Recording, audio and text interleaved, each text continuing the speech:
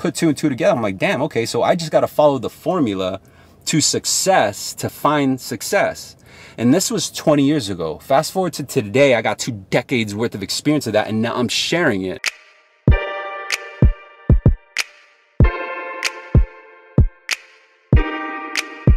Connected to Sales Remastered. What's up, everybody? Welcome back to Sales Remastered. My name is Daniel. I'm your host, and today is Thursday, April 19th, 2018, and man, it feels so good. Let me tell you why. Let me tell you why it feels good this morning, and I believe that you yourself can find reason to feel good this morning. Me personally, I feel good because, number one, today's my Friday. And I know, I'm supposed to have just that hustle muscle that never stops, right? So I don't get excited if I get a weekday off, but I do because it's my queen's birthday this weekend, my wife's birthday. And this woman blessed me with a wonderful life, beautiful children, and holds it down while I'm on my game. And so I've dedicated this entire weekend to her. As a matter of fact, as a way of giving back, I decided to do my launch, of course, which is tomorrow, the day before her birthday. And I'm still trying to figure out, like, man, this is the launch, so I know I'm going to be wanting to, stay close to the media apps and social media applications, just so I can see the feedback and see the, see the activity. But I promised to avoid that and be more focused on the things and the reasons why I hustle for. And that's actually the reason why, or one of the topics that I want to cover in this short episode. Number one is, before I even begin, about a month and a half ago, 2 months ago, I did an announcement that I'm going to be interviewed on the Salesman podcast, which is it's a podcast show that originated from the UK, and they have just a massive amount of followers, of salesman followers, business to business, business consumer.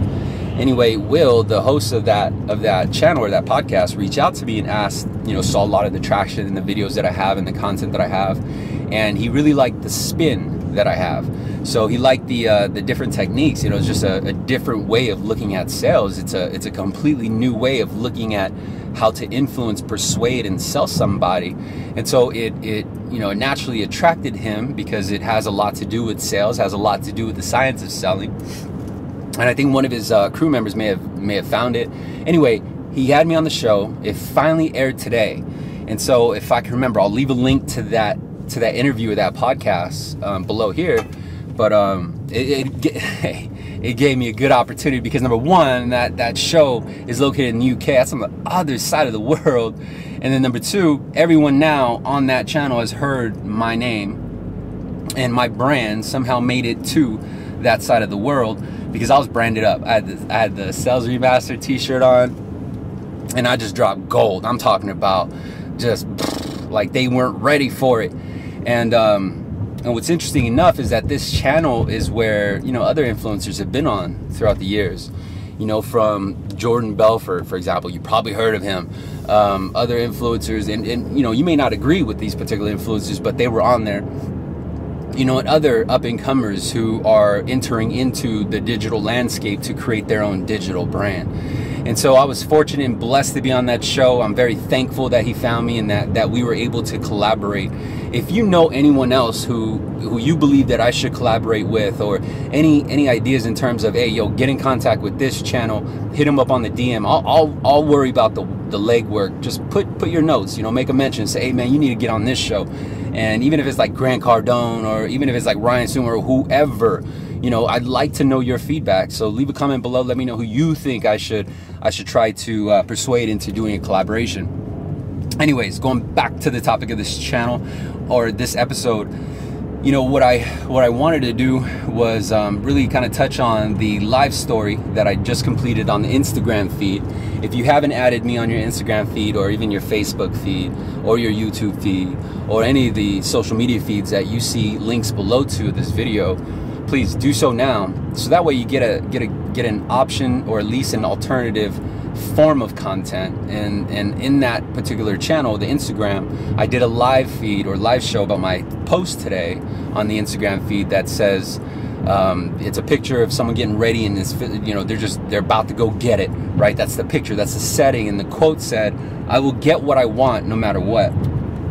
My caption, or what I wrote on the post, was, "The moment you realize that it's been a choice this entire time." That's it. And I think that that's powerful, because just the feeling of the picture. So I want you to see that. If I remember, I'll leave a link to that exact Instagram post below, so that way you don't need to go fish or search for it. But if you just go check out the Instagram feed, I think you'll see it. You'll see plenty others too. Let me know your feedback on it. But it was an interesting topic, and I had to make some content on there because I haven't really dove too deep on choice and alternatives, and the fact that we do have a decision to make, and we have to make the decision often.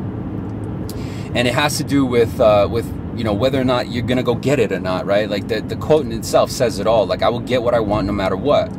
And that is a choice. It's a pill that's hard to swallow for a lot of us, because that pill has to do with things that are above and beyond, or extra to what we're normally doing. Meaning we will have to exchange it for something. So if that it is your hustle, is your dream, is your next level desire, but that it gets in the way of other things, like, I don't know, softball practice, what else? Gym, right? It gets in the way of something that's in your comfort zone, something that you believe you cannot sacrifice, or you believe that you cannot attain. And sometimes maybe it's not your schedule. You could probably have open hours in the day, like you got nothing to do. But what holds you back is the fear of rejection. Maybe you think you're too young, or you think that you don't fit in, or that you don't deserve to live the way you live, or they live, right? Like you don't have the accolades or the credit yet to walk amongst the gods, and you feel that you have to stay down here with the devils. And believe me, I came from that, because as I came into corporate America, I looked nothing like how I look now. I was pretty young and thugged the fuck out. And at the end of the day, I had a big head. When I say big, I'm talking about shade. Like, it was smoother than this. I'm Filipino, by the way. I don't really grow facial hair, but just imagine this, just all the way around. And I had these hoop earrings, because that was cool back in the day, and these cubic zirconia earrings. So I interswitched. So I'd have these huge fake ass diamond earrings, but it was cool back then.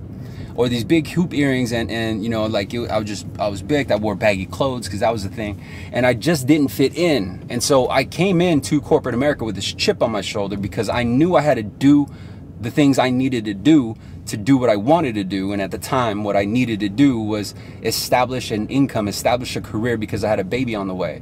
And I was not going to let my children go through what I went through growing up. And so I did everything that is what rooted me. That is actually the fire.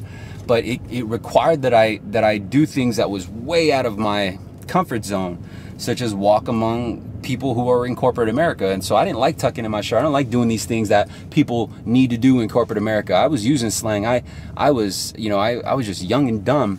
And I'm not saying you're young and dumb if you're still using slang. As you could tell, I still use slang. I still got that shit in me, because it's my DNA. But what I'm getting at is, I don't have this chip on my shoulder where I think everyone's the enemy, because they're not.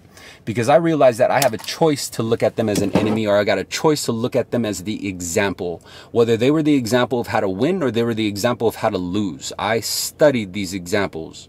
And what I found are different commonalities from good and bad environments, in which you can rule in both. And what it had to do was with mindset. It had to do with your self-belief, your internal dialogue, the way you communicated with people. And so even though in the bad environments there were, let's say, gang leaders, right, or gang bangers that led a specific group, what I learned in those bad environments is that it just took one of them to take the role, and then the rest would follow. Same thing in the good side of or good environment. There were VPs and branch managers, and people had their suit all fucking double Windsored up, and they had the audacity to take the role. And so then they became leaders. And I put two and two together. I'm like, damn, okay, so I just got to follow the formula to success to find success. And this was 20 years ago. Fast forward to today, I got 2 decades worth of experience of that, and now I'm sharing it. I put it in this digital training course called The Secret Formula.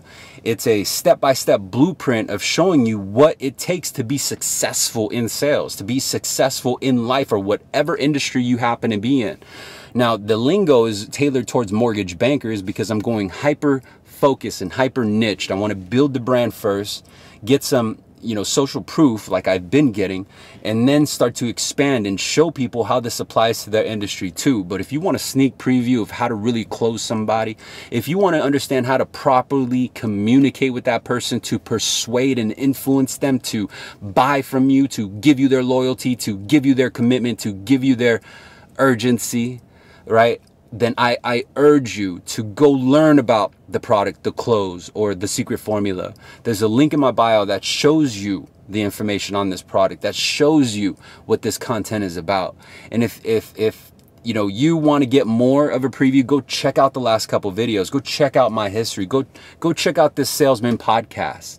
That podcast was done like 2 months ago. And see, just in that small window, how far this channel has come. And I want you to really be honest with yourself and really understand that you have a choice. You have a choice right now to continue moving forward, trying to learn it on your own and waste the time of trial and error. Or you can have a mentor in your corner, find out the fast track to the same destination you want to go and the same levels you want to reach, just a fast, clear path. It's very similar to, let's say you go to work or any place that you go to commonly every day, and then you realize there is this shortcut the entire time. What happens? You end up taking that shortcut because you're like, dang, how come I didn't know about this shortcut? Shortcut had no lights, it had no speed bumps, it had no stop signs, it had no traffic, and it was just this clear patch. Like, man, this shortcut's been there this entire time. You mean I didn't have to waste the time and the hours? And that ever happened to you? Well, that's what's going to happen come Saturday morning, or come the first student who passes the course and who actually goes through the training module. They're going to have that moment, just like, holy shit, is that all? Is this it? Man, it's been there this entire time. Thank you. Now I'm going to go run. I'm going to go build my empire. I'm going to go automate my system. I'm going to go hit those tiers that I so desired all this time. And I'm going to remove the grunt. I'm going to remove the headache. I'm going to remove the heartache, the stress, the doubt, the fear, all that negativity. Now that I know how to orchestrate and complete this system, I can create and implement a formula that was learned from a veteran, a practitioner, a coach, someone who understands your language, someone who has felt your pain, and someone, more importantly, someone who has already overcome what you are about to face. I'll see you on the inside. Bye.